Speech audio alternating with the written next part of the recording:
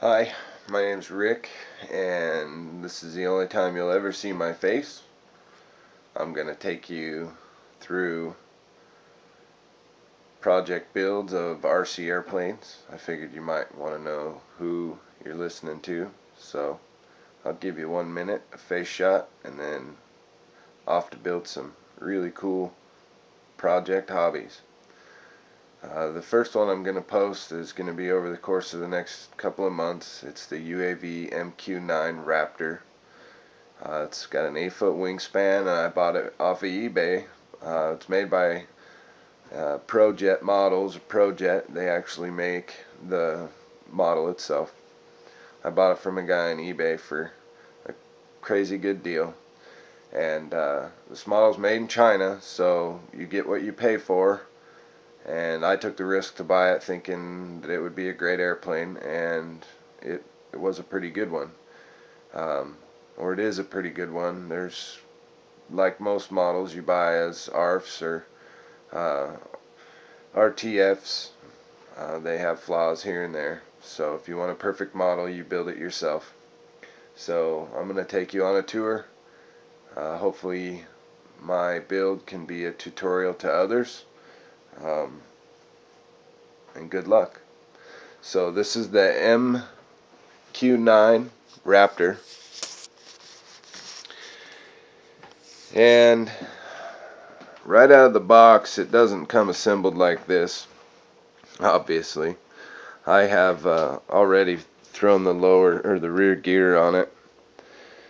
These are fiberglass, the struts are, and they're fairly strong. I actually put them in a bench test, and they took 200 pounds a piece before I only tested one, but it took 200 pounds of pressure force before I started hearing things snap, crackle, and pop. So they are pretty strong nonetheless. You'll recognize right off the bat, for those of you that have bought this model, those are not the original wheels. The ones that came with the plane itself are 55mm plastic hub. Real piece of trash, really. It's a junk wheel. It's got about 3/8 of an inch of ground clearance from the end of the strut to the outside tip of the tire over here. So I went ahead and I bought a 3-inch aluminum hub wheel from Hobby King, and it's a mildly soft wheel. It's not hard by any means, but I wanted something pretty soft. This airplane is going to have a full telemetry system and camera system on board, so I wanted it to be able to induce a little bit of the shock when it touched down. So anyway, one of the first things other than the landing gear right off the bat are the canopy magnets. In the older project kits you could buy, you had to install the magnets, and they come installed now. They're not a very good magnet. You can see it doesn't take much to, I hope that simulates on the video, but it really just doesn't take much to push that off, and I'm afraid that it's gonna blow off going down the taxiway or even up in the air. So what I did was bought off eBay some neodymium magnets, 1/2 inch by 1/8 inch thick, round, and I've already glued the back canopy together, and you can see the magnet underneath there. Those are the magnets that I've added, and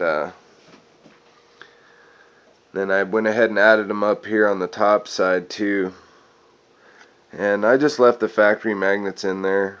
You know, it weakened the neodymium ones a little bit, pushing it through the two other magnets, but these magnets are so strong that I don't think you'd want to just use the neodymium, to be honest. They are, I mean, watch.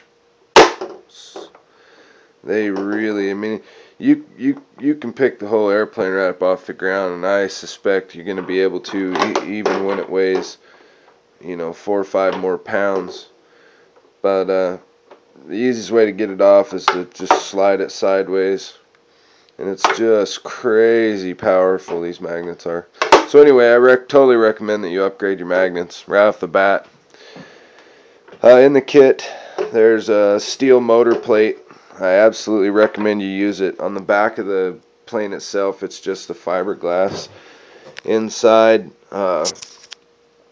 they did throw a piece of wood in there, but if you're going to use a motor with any amount of power, I definitely recommend sandwiching that wood and steel together, and you'll see that when I install the engine into this one here. I am going to gut these servo rod tubes out of here. I'm not going to use them.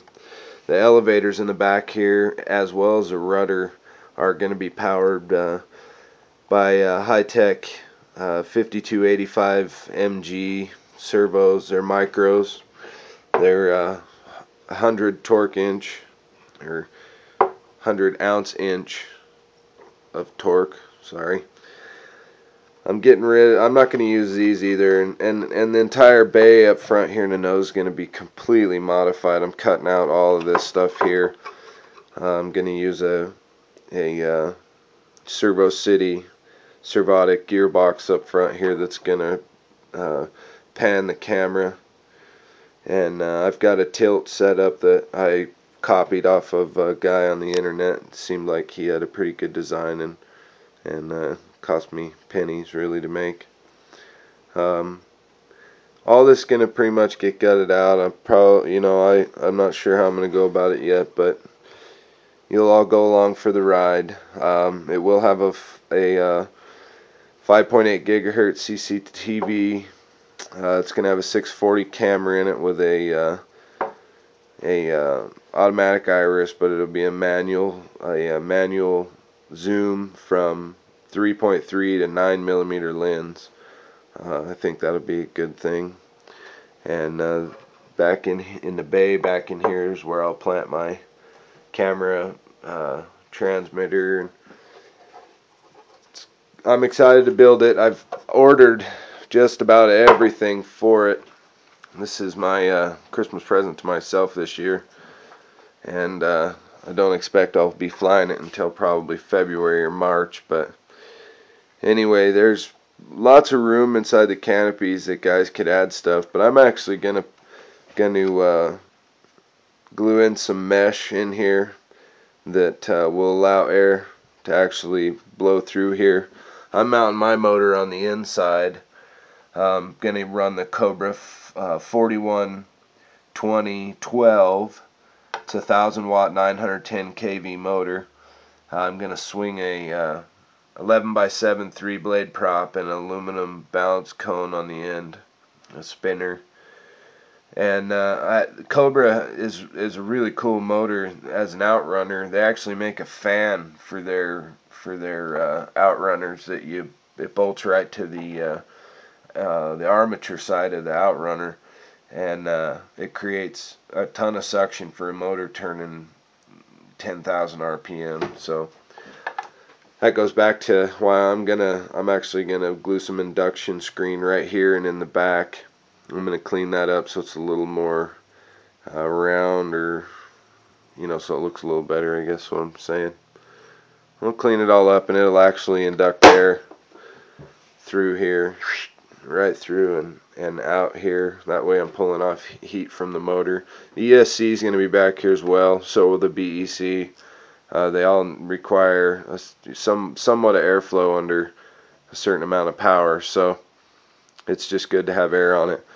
Up front, again, I'm not going to use these. I'm not going to use these servo bays here. I'm going to go micro, a single for steering only, and then I'll run 2 micro servos for the elevators, and I'll program them for throw and deadband to be equal. A rudder servo will be a micro. It'll be down probably back in this area right here, throwing that rudder this way and that way. Elevators, same. There's not a lot of room back here in the back to work with. There is a pretty hollow area, I should say, right up here, and I'll probably utilize that. This is coming out, I'm sure. I'm not sure how I'm going to set everything up yet, but it'll be a fun ride. I hope you guys enjoy this build. This is something new I'm doing video-wise. I've never documented any of my RC builds before, but this is going to be plane number 44 that I've built, and I'll have videos in the future of all of them. So thanks for watching, and hopefully the next video is a little more exciting. I just wanted to kind of tune you into the airplane, see what you're up against as a builder, and kind of get you ready. The next videos will be actual building videos. Thanks.